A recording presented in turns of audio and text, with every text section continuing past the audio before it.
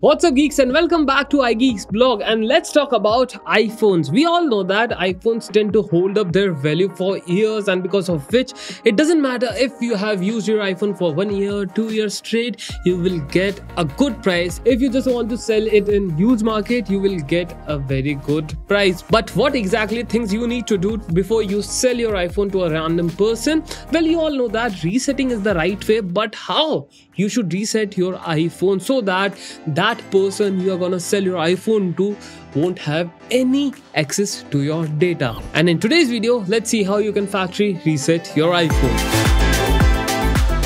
Before resetting our iPhone, let's understand why it is important to do, and that too in the right way. Many of us have a misconception that removing Apple ID will also remove our data. Well, it does, but only those files and folders which are synced to your iCloud. But those files who are saved offline on your iPhone won't get affected, and that person you are gonna sell your iPhone will have access to those files. Let's take an example. You have signed out from your iPhone. Well, that will remove all the passwords synced to your Apple ID, but won't delete files and folders which you have downloaded offline in your iPhone. Hence, resetting the iPhone the right way is the only option you have got to save and secure your data. So now that we know why it is important to remove each file and folder of yours from your iPhone before you sell it, let's start with the procedure. So first and foremost, before resetting our iPhone, we need to back up our data so that we can restore that data into our new iPhone. Of course, first we need to go into the settings.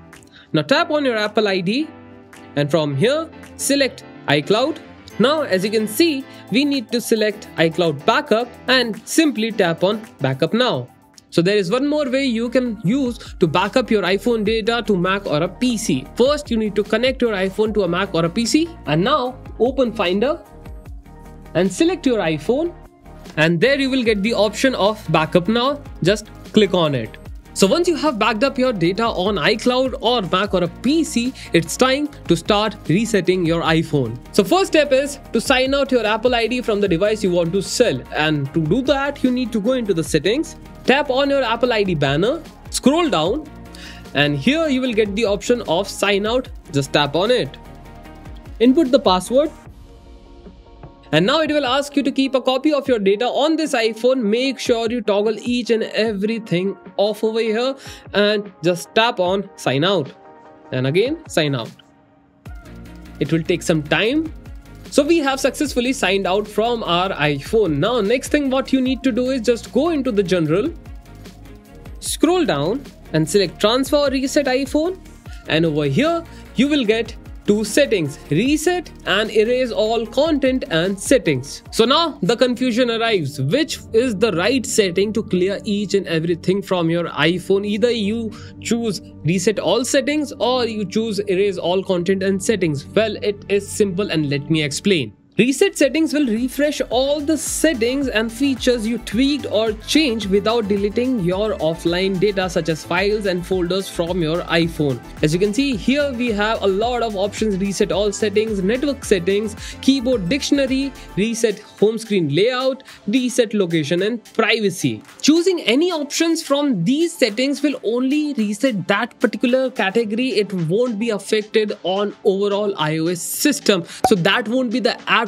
thing to do, because we need to clean our iPhone as new before we sell it to someone. And to do that, we need to select erase all content and settings, which will delete all your data and will bring back iPhone to its original state, which means it will delete all the personal data, offline personal data, and will also delete each and every files and folder which is present on your iPhone. So just tap on it, continue, and just tap on erase iPhone.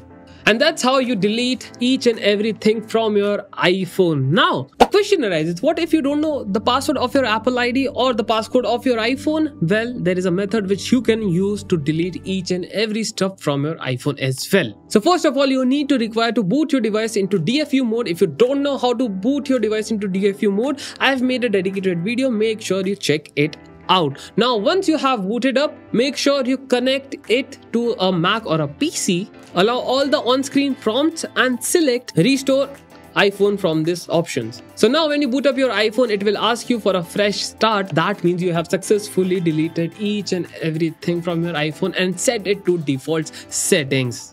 Congratulations. And so now it's your time to congratulate us by just liking this video if it helped you, of course. And if you're facing any kind of problem, do let me know in the comments section. And while you're down there, make sure you press the subscribe button and also press the bell icon so that you get notified on each and every time we upload a video, so that we can just help you out, right? And on this note, this is me Samir signing off, and I will see you in the next one. Till then, tada, see ya, bye bye.